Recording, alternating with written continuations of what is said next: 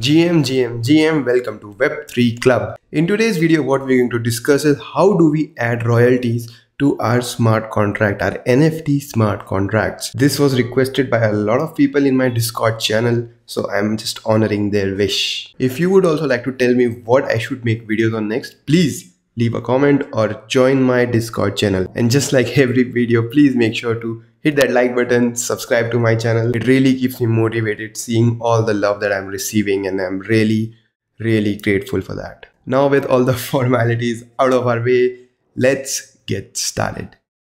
So now I know a lot of people jump into NFTs because the royalties are something which are very appealing to them. It also becomes a continuous source of income for them here being artists and collection creators. But if you've seen any of my previous videos, you would know that there was nothing that we did to mention what are the royalties and how do we enforce them. So I'm going to explain all of those things in this video.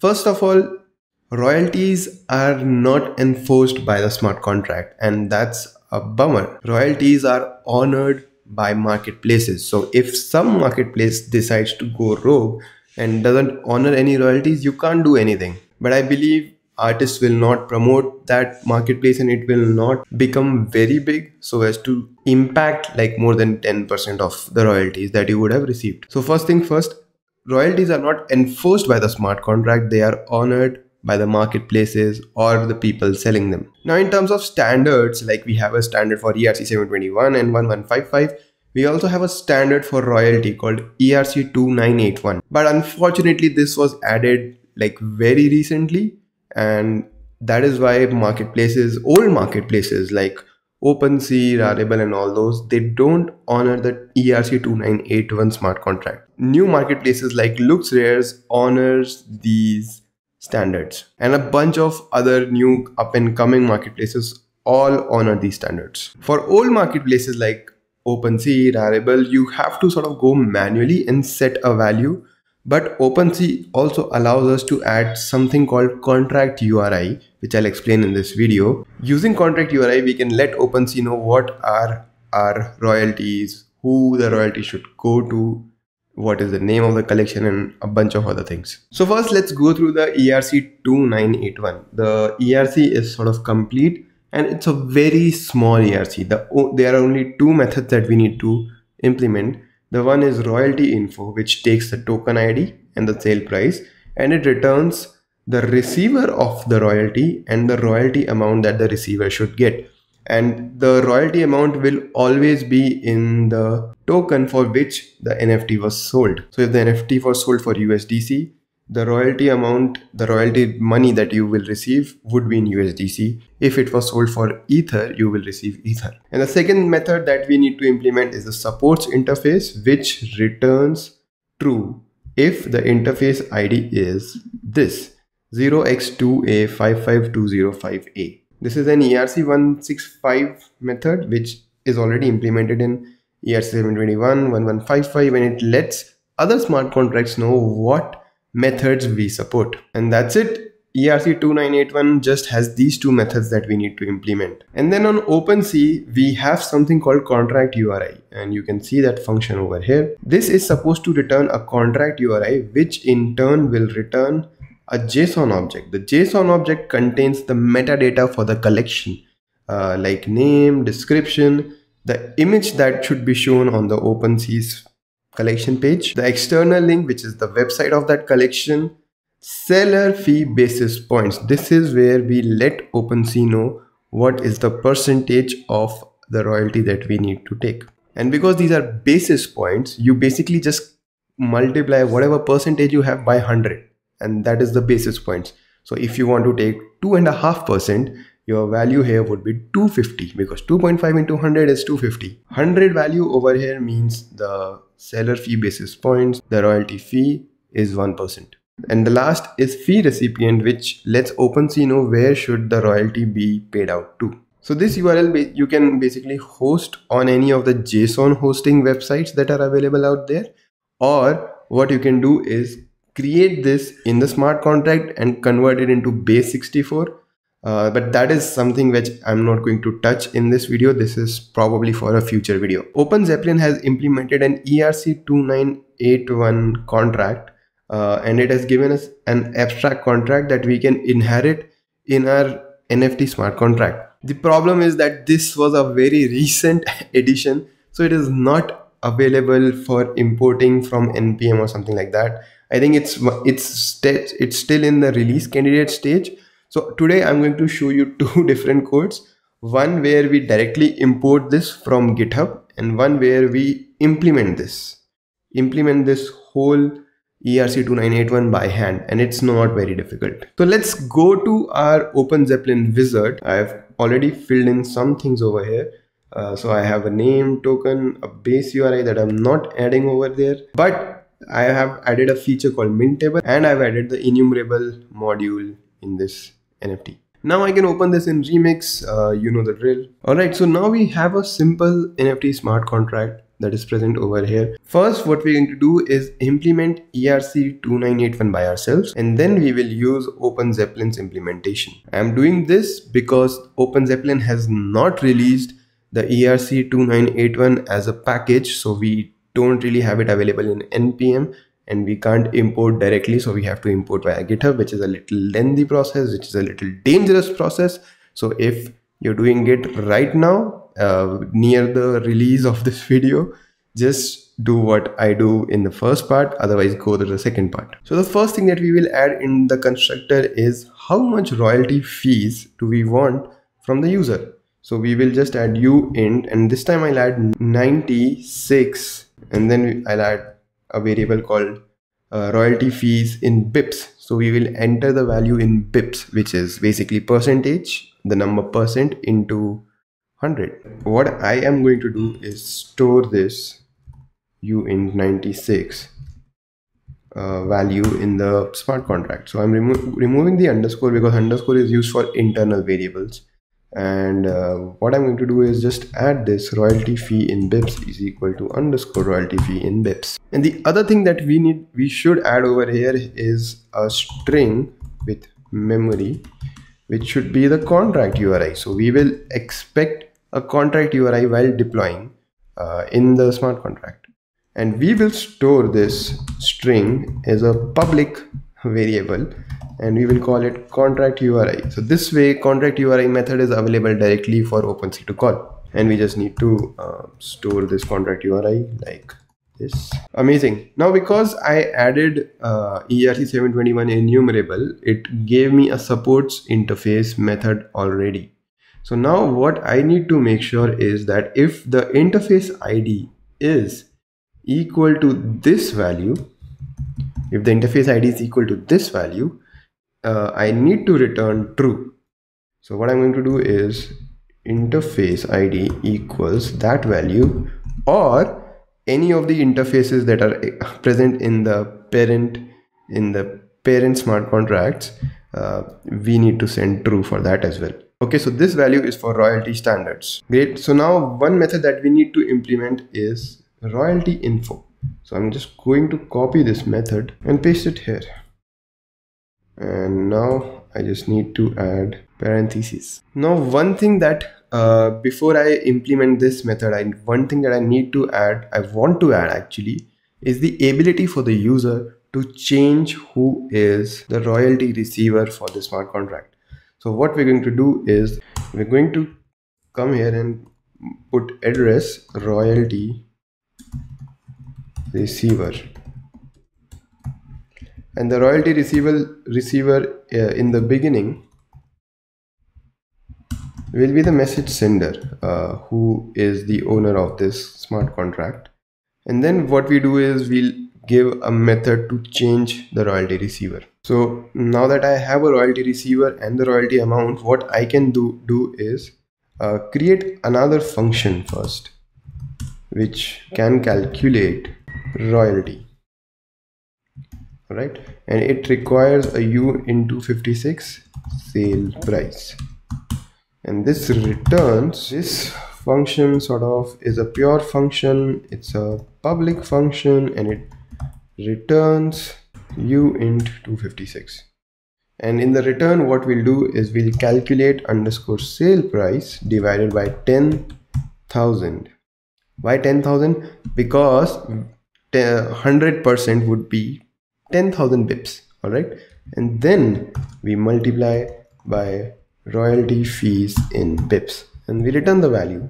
So the values that we need to return over here is the receiver, which will be we need to add return. Receiver will be royalty receiver, and the royalty amount will be calculate royalty with the sale price. Now I'm not taking into consideration the token ID here, but if you want to have royalty which is different for a different token ID, just be my guest, add over here in the calculation and move forward. Now I also need to allow people to change these royalty calculations. So what I'm going to do is I'm going to paste a method where basically I'm setting the royalty info by changing the address and royalty fees, and letting the owner set the contract URI by changing the contract URI. Both of these methods are only owner, so the only owner can call and change these royalty information. Alright, so now let's compile this, and just like that I've received an error on the line 56 because it's not royalty address, it's royalty receiver.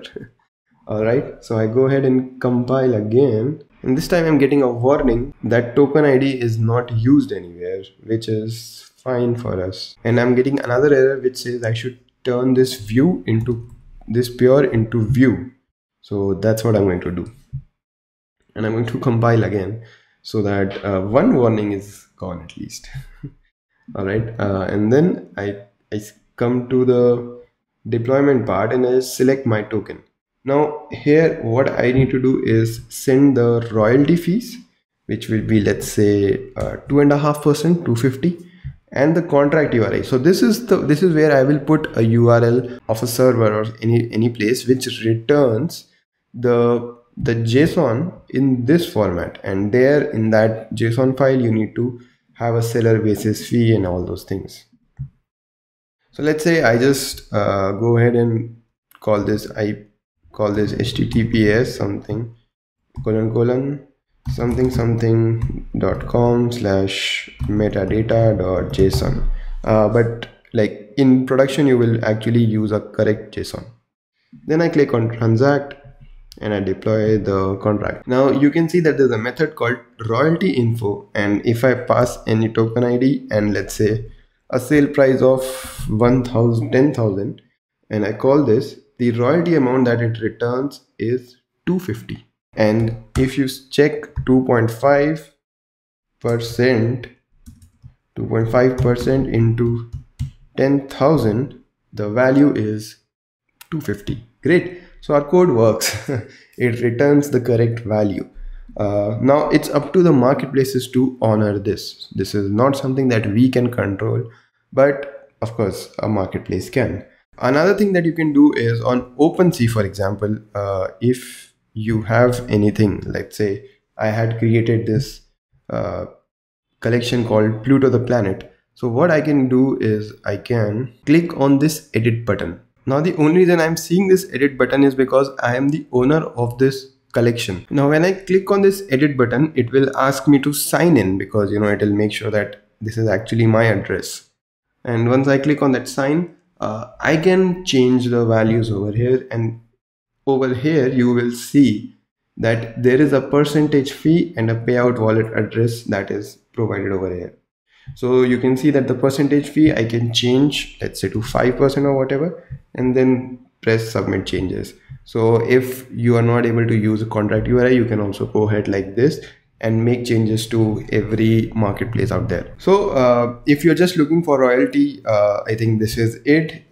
You don't need to do anything else, and just use this small piece, these methods, 1, 2, 3, 4 methods, and 1/5 method actually supports interface, and add royalties to your NFT smart contracts. But as I've already said, that there is an OpenZeppelin library out there as well. If you want to use that, you will have to sort of make some changes. And what are those changes? You have to copy this URL. So to find this, you go to OpenZeppelin contracts. In the contracts, you go to token, and there you will find common. And in common, if you open the ERC's 2981 file, you will find this URL. So I'm going to go ahead and copy this URL, and now what I'm going to do is write import and then put that URL. Now the problem is, because we are using two different imports, we will get an error, declaration error, and that is because I'm using OpenZeppelin from npm and GitHub, and they are not compatible, for a lack of better word. So what we have to do is use the GitHub URL instead of OpenZeppelin URL. So what you can do is just copy this till the contracts part. You can remove the contracts part from here. Just press Command D, so it will select all these. Delete this and then paste the value. So this is what it should look like: github.com, OpenZeppelin contracts, blob, master, and then contracts, token, and then whatever value that you want. All right. And now if I compile it, it should compile without an error, but with just a warning, because the warning is there. So once you have this, the next thing that you will do is basically add ERC 2981 over here, and once you add that, you don't need this interface ID if you add ERC 2981 over here as well, and then you can compile. Now once you compile, there's an error because I'm also having the royalty info calculations. So what I'm going to do is I'm going to just put this in a comment and compile again, and this time it works completely. Very good. Now if you go to ERC 2981, there is a method called set default royalty, which requires an address receiver and a fee numerator which is of uint 96.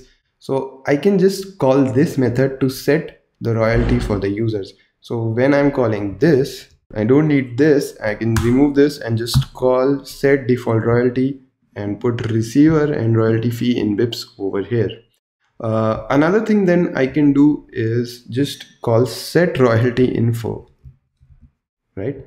I can just call set royalty info over here, and it requires message.sender and the royalty fee in bips. So now once I do that, I don't really need royalty receiver or royalty fee in bips, so I can just go ahead and remove these variables. And with that out of the way, I can just remove my comments, and this is a much smaller smart contract. I can compile this and I'll still see that there's an error, and the error is because I forgot a semicolon. But now if I go ahead and compile this, there is no error, no warning, nothing. I can now go ahead, remove the old deployed contract and deploy it again with, let's say, the same values, and I click on transact. The transaction has completed. Now if I go ahead and find the royalty info for, let's say, token ID 1 and sale price, I believe 10,000, I call it, the value that it gives is 250, which is correct. Now if I want to change the royalty information, what I can do is just change the receiver. Let's say I don't want to change the receiver, I want to keep the same receiver, and the royalty fees that I need to change should be now 3%, and I click on transact. I get a tick over here and I call it again. This time the return value is 300, which is 3% of 10,000, and that is how you set royalty for this. Another thing that you can check over here is the contract URI. It should return whatever value that you've set, and if you change this value, and only the owner can change it, if you change this value to all right, and you transact, you see the tick sign, and again you click here, the value should have changed. And yeah, and that concludes this video. Thank you so much for watching the video. Let me know if you have any questions. If you're stuck anywhere, leave a comment or join my Discord. A lot of people helping each other out, and sometimes I also try to jump in over there. If you like this video, please make sure to hit that like button, subscribe to my channel. That really keeps me motivated to bring these videos every week. I know I don't do it every week, but I try my best. I already have a day job, so you know that keeps me busy. Thank you so much again. I hope to see you next week. Bye bye.